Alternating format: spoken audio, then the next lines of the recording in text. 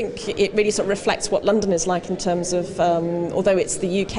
and it's English speaking, everybody is, a huge variety of nationalities, and we're all facing very similar problems in trying to run digital global campaigns, and so we all kind of understand each other's pain. So when people are looking for information now, an IT buyer, what they're looking for is a trusted peer, or it could be the salesperson if they're credible enough, but they're looking for somebody, and it might also be an industry analyst, who they can trust. And I think that's our kind of starting point. When you think about, especially in IT, who has the relationship with the customer? It's not the company, it's the employees in the company that have those relationships with the customer. I was looking at it, social media, from a B2B perspective, not just B2C, and